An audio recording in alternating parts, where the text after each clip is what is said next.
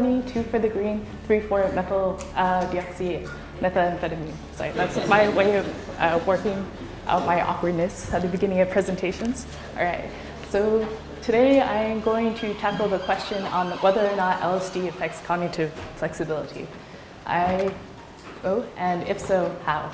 I know I lured you in with the promise of talking about LSD, Ritalin, and mindfulness on cognitive flexibility, but I realized it was a little bit too much to fit into a 30-minute time window, so I decided to go for the deep and narrow interpretation of the effects of LSD on cognitive flexibility.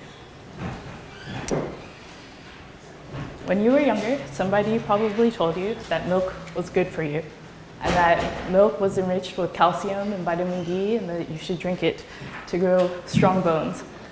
Oh, perfect.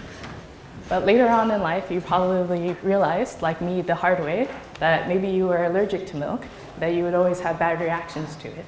And so cognitive flexibility is the ability to change your associations of new cues. And it's required for reversal learning of previously acquired behavioral habits.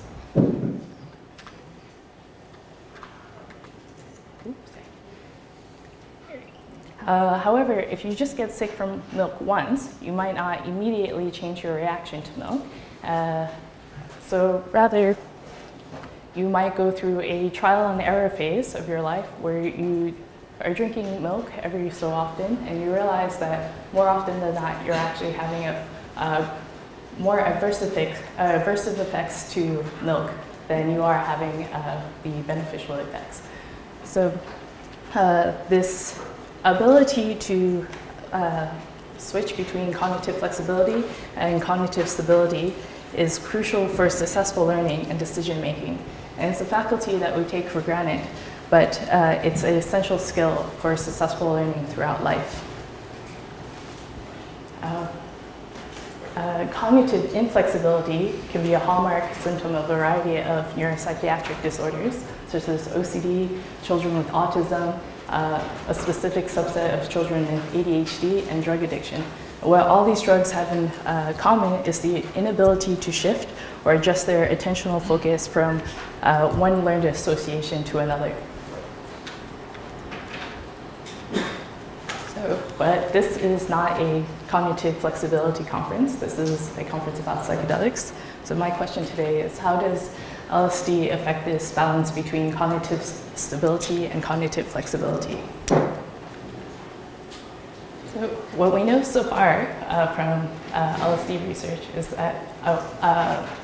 is from the anecdotal evidence that LSD can potentially act as a nootropic. It can increase creativity, possibly cognitive flexibility, and there's enhanced sensory perception.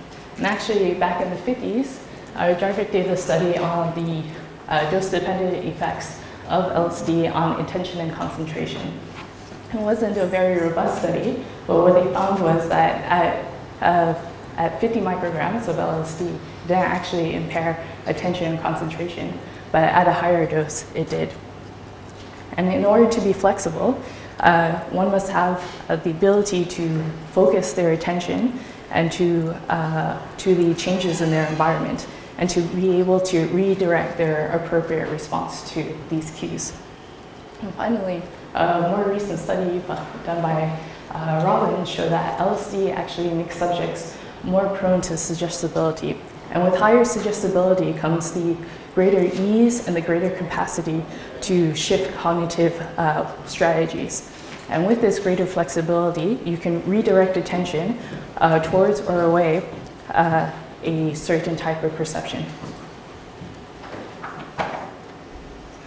Well, we know that LSD is a very promiscuous drug when it comes to acting on different types of receptors, and it targets most serotonin receptors along with nearly all dopamine and noradrenaline receptors. And all of these neurotransmitters are actually key players in cognitive flexibility. I will discuss later in my presentation their specific roles. So, how do you assess cognitive flexibility? I used a probabilistic reversal learning task which for each trial, I presented our subjects with certain cues that each had a different probability of receiving a reward. So for the purple cue, there was a high probability of choosing reward, whereas for the yellow cue, there was a low possibility.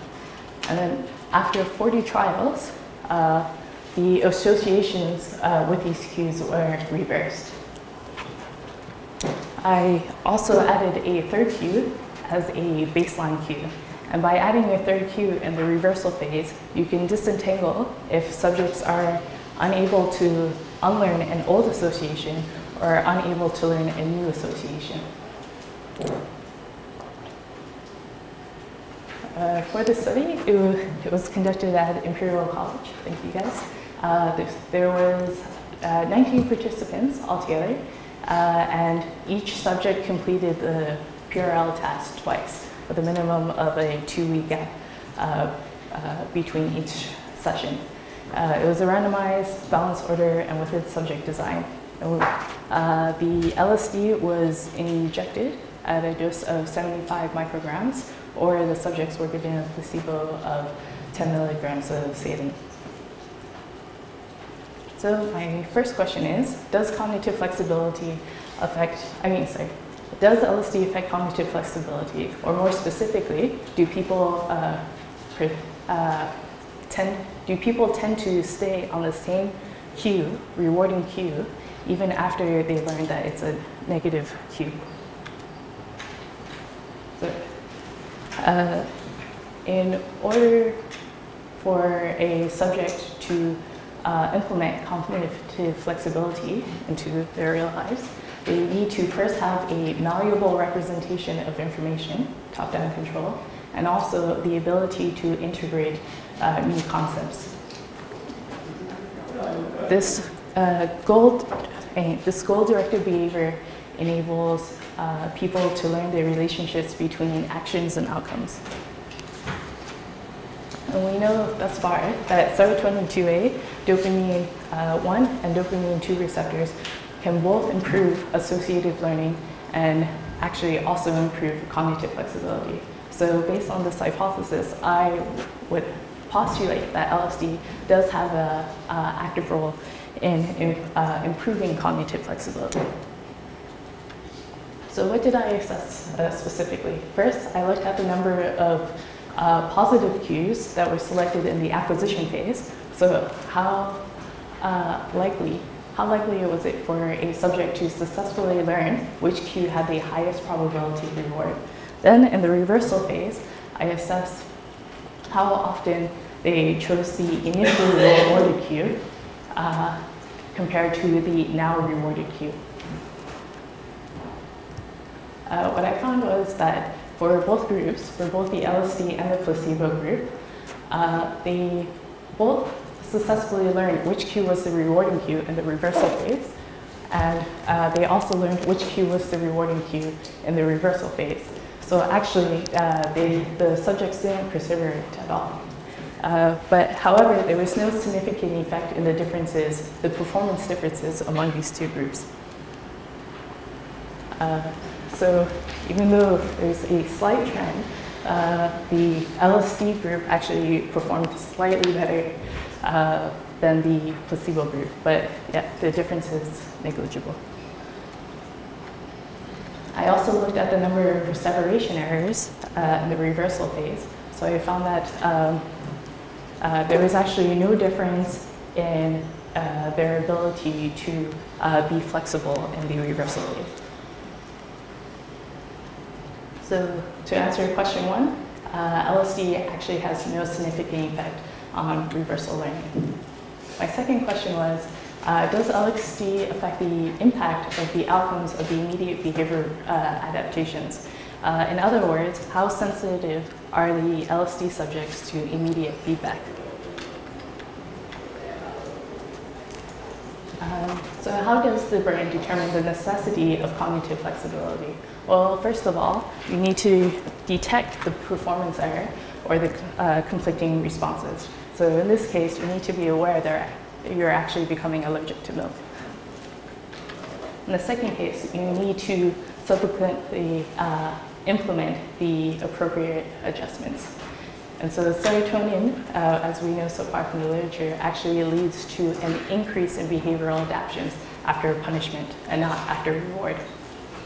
So I would hypothesize from here that actually LSD might increase someone's sensitivity to punishment and not reward.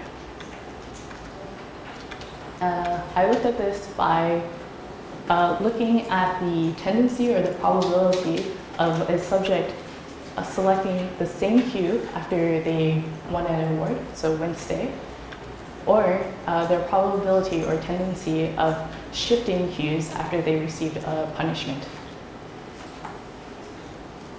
And I found that actually, for both groups, they both had a higher probability, they were likely to win stay, lose shift, higher than trans, but there was there was a significant difference in the probability of win staying or lose shifting.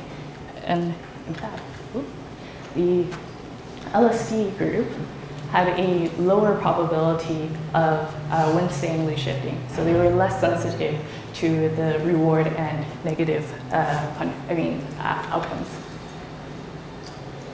So what does this mean? For the reversal learning or for cognitive flexibility, there's no difference under LSD or placebo learning in either the acquisition phase or the reversal phase. So LSD didn't affect or impair learning in either phases. But further analysis shows that actually LSD does reduce one's sensitivity to reward and punishment feedback.